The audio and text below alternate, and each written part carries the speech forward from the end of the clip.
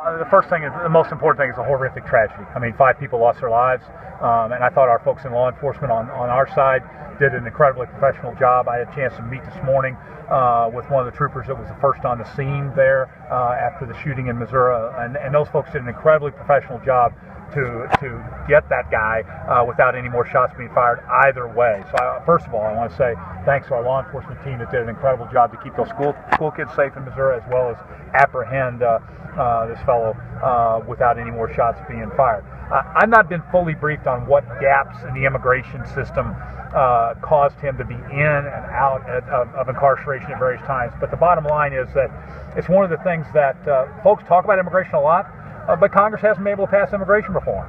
And so it's nice to hear all these speeches, and it's nice to see everybody trying to say this is that example and that's this example, but until you strengthen our immigration laws and get past the sound bites and get to some actual progress, you're going to continue to have situations like this occur in our country. But so Donald Trump's whole message is that this wouldn't happen if he were president.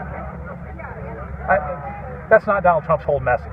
Donald Trump's whole message is really loud and really rude to a whole lot of people. And then yelling at people or saying you're going to build a wall between countries is not going to solve this problem or other problems we're facing. We live in a world economy, and certainly we have to make our borders safe. And we have to make sure that we pass significant immigration reform so that we have the interoperability between computer systems and the ability to hold who we need to hold and remove from our country who we need to remove.